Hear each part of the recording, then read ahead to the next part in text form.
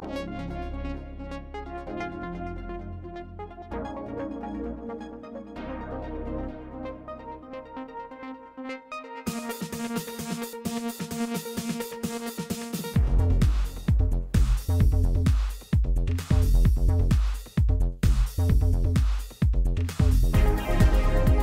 all Moessieux news on his website, www.moessieux.com, on his Facebook and Instagram page too, for daily exclusive publications.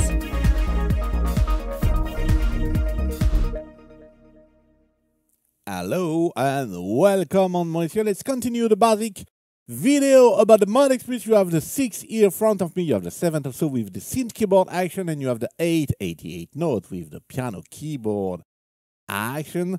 And today we are going to talk about the motion sequencer, what it is about. You say, I know sequencer, I go to play rec and I can record my notes in pattern mode on the MIDI, which is a song, the linear sequencer. But what is this motion sequencer? That's what we are going to see on this video. If you do not know me, my name is Joel Borg, and you can follow me too on my Facebook page. It's called Moessieux also. On the Instagram, it's Moessieux13, and also on the website as a reference, you have www.moessieux.com. And if you are not a Moessieux YouTube follower, click on subscribe and click on the bell to be informed when I release a new video. So, motion and sequencer. Sequencer means that we are programming some things, and motion is moving sound. And the good reference to explain to you to start is about controllers. Controllers have a destination. Here, as an example, I have the modulation wheel, and I have a destination, which is a cutoff here on this 303, 303, it's not 100, 303 talker. And perhaps you want to have something. You want to have this as example when you play, but you need your two hands to play, and the motion sequencer is the good weapon, I would say, for you to have this under control on your MODX Plus or MODX or Montage. And remember to you, all I explain here is apply also for Montage and for MODX, okay? So, here, this is a physical controller, like the pitch bend, like the assemblable knob, like this is the controller that you have in hand. And the motion sequencer is a virtual controller. And you can say, okay, I understand the idea, and I remember, I know where to go on the part. Why on the part? Because there will be 3 videos. This is the first one. We are going to the motion sequencer part, and we work on part. You have also the motion sequencer for the command level, and you have also a motion sequencer for the super knob. Yo, great, isn't it? So I will do 3 videos to do not have a huge long video to prepare and for you to watch. Okay, so perhaps you think, okay, for the parts, I know I go to edit parts and I will go to motion sequencer, I will activate the lane and perhaps, and I have nothing. Why? Because like for each controllers, before to activate what you want to have under control, you need to set the destination. That's the first thing you need to do. So you go to mode control, you go to control assign, and as example for my mode wheel, if I push auto select and I move my mode wheel, automatically I have the mode wheel here, I unselect no, and you see this is the cutoff, which is under control. And what are the controllers we have here? You have the pitch bend, because you can set the pitch bend for the tone at 0, 0 and use the pitch bend for something else, in this case, to do not manage up and down tone. You have the mode wheel, but you have also here the aftertouch. Why does we have aftertouch? The keyboard here on MODX Plus and MODX do not have aftertouch to have the compatibility with the montage, of course. And that's why we have this. And you have also the ribbon here in the same ID. But sometimes go to the preset and check what is assigned on montage to the aftertouch and to the ribbon. You have the breath. The breath, there is no breath PC3 input in montage MODX on MODX Plus, but you can use the tick control, the T control, check my video with Camelot Pro. You can have the breath and a lot of other things with the T control. You can have 4 destinations. Check my video I done about this. It's very great also to have things under control and keep your hands on the keyboard. And check what it is, what is assigned to the aftertouch, to the ribbon, generally to the breath, there is nothing. And say, okay, they control this in this way. I can do that. I can assign that to something else as example. Why not? So the aftertouch here, I will put this example because not all the performance and the parts inside use the aftertouch even on montage. So I know that the 303 talker use the aftertouch because I done a masterclass session with someone and we have checked this.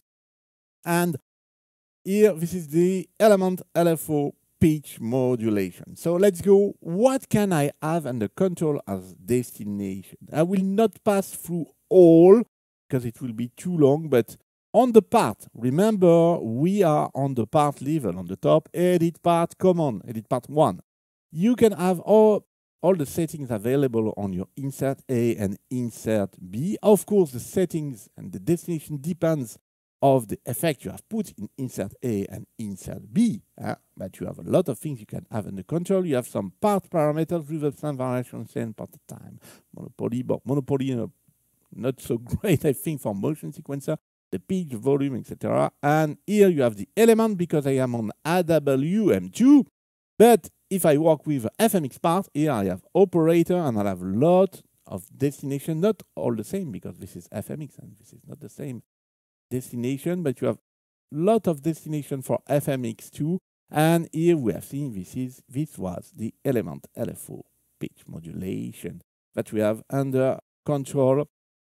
Your aftertouch on montage that I can work with. But here I want to work as a controller, as a virtual controller with the motion sequencer. I press on the controller and you can assign it to the pitch bend, to the mod wheel, to the foot controller 1 and 2, the foot switch, ribbon no, breath no.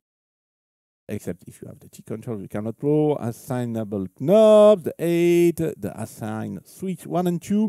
And here you have the motion sequencer. You have 4 lanes. I will not explain to you on this video what are the 4 lanes. I will explain this on the second video, on the bonus of the second video for the command part. And you have some other virtual controllers which are envelope follower, and there will be other video about the envelope followers. Of course, later, let me time to produce and record them. So let's assign to motion sequencer lane 1, MS lane 1. And now my element LFO PMD is on motion sequencer lane 1. Okay, this is the first step in the workflow to assign a motion sequence. Let's go now to motion sequencer. By default, because they have started to work, you are like that, and you have 4 lanes. I will explain on bonus on video 2. And here I activate. I will not go in the FX. And here I activate it, and nothing. Why? Because it's like the arpeggio. You need to set the motion sequencer on here with this button. And here we start to have something. You can sync with the tempo or not, with a speed like this, or with the beat, the 80 input, if you set the 80 input. And the harp, I will not go so much, let's go to the tempo. You have the unit multiply, the ID is the same, that the arpeggio, you can, with keeping the same tempo and changing the speed of your motion sequencer, like you can do on the arpeggio. You can say a key on reset. Each time you remove it, restart or not, as you want. You can have a loop or not. You can have a velocity limit. You have the cycle. I will say this is a step, like a step sequencer. And if this is not, this is the amplitude that we are going to modulate for our destination. Here, the element LFO. And when you are here, you have things under control with the fader. That's very easy. You perhaps for simple things, you do not need to go inside the big edit, I will say. And you can do some or prepare some things like that. Okay, and here we have some things. We start to have some things. But here, as example, I want to do these simple things. Does I need to keep the 16th step? No. So if you want to do simply things, perhaps just assign 4 step as example, 4 cycle. And they will repeat like this. If you want to go deeper, you can go on edit sequence, you retrieve the lane number, and you can navigate through the lane when they are activated, of course. You can change step, and you have the amplitude, so you can change the amplitude on what you are going to modulate. You can make change smooth. And the big important things, you have 8 sequence inside the motion sequencer. So not only one, I have this lane, and on this lane I can have 8 modulation, different sequence. Like we have 8 arpeggio variations, you can have 8 different motion sequence variations. So very powerful engine. Here on the motion sequence, you can set the things bipolar, and here you up and down the things. Very power. You have 18 forms that you can assign, and you can assign A and B things like different way like that. Not this one. So you can make your, if you want, you can move them, enlarge, change things on them like this. I will not go fully deeper on this. If you want to know, ask me for Moessieux Master Class. You can reverse the things, so depend the form it is, of course. And you can store this as a user motion sequence and keep it for something else. And you hear, and now it changed, and I have my motion sequencer activate now, so I can do some great things like that. And you have smoothly things.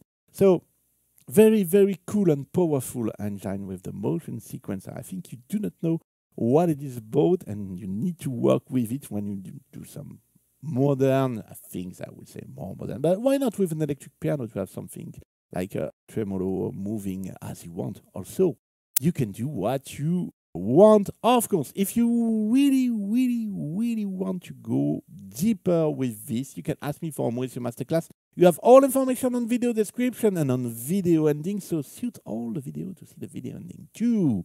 And that's the bonus time.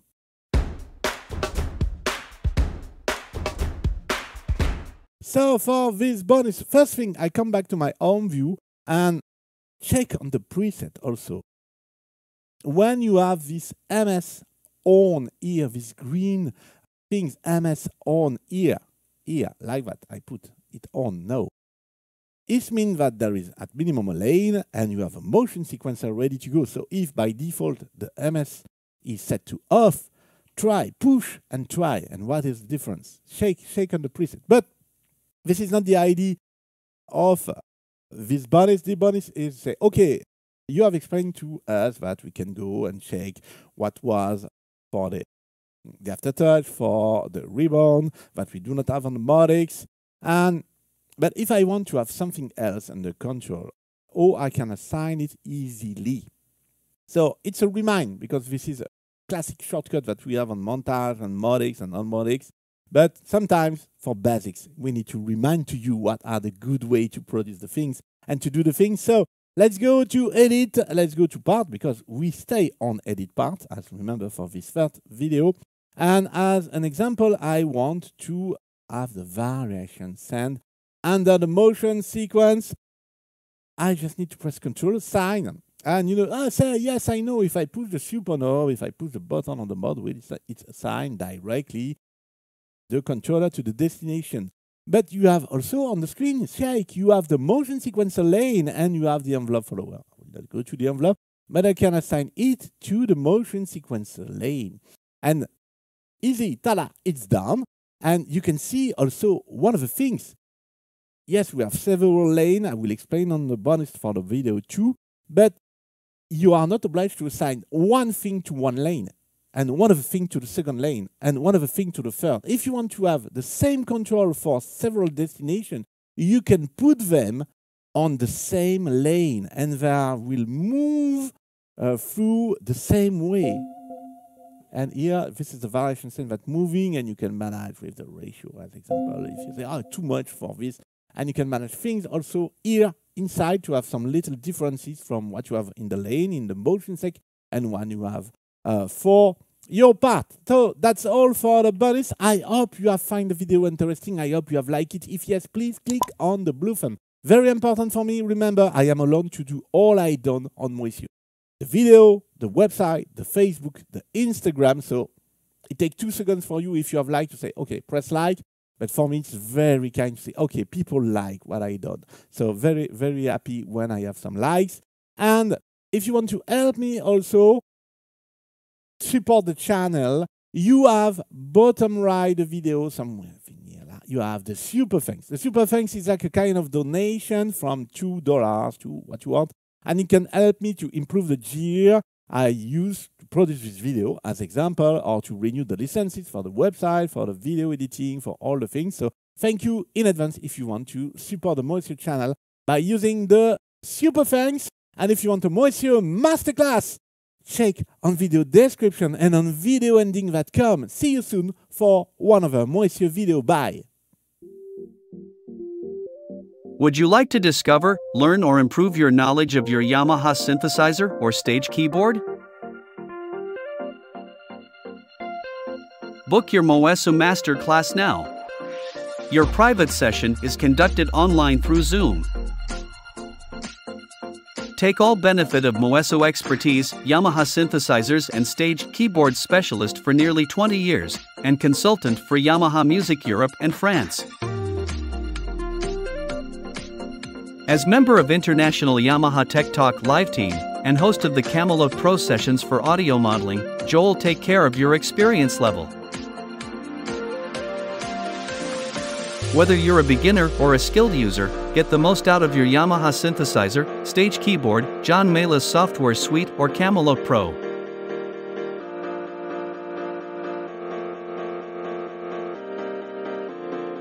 Book your session from the Moessieux Facebook page.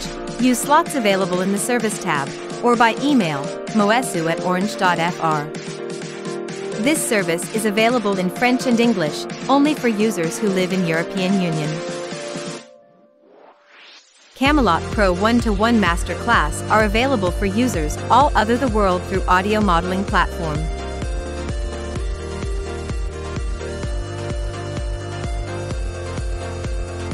Thank you for watching this Moessieux video.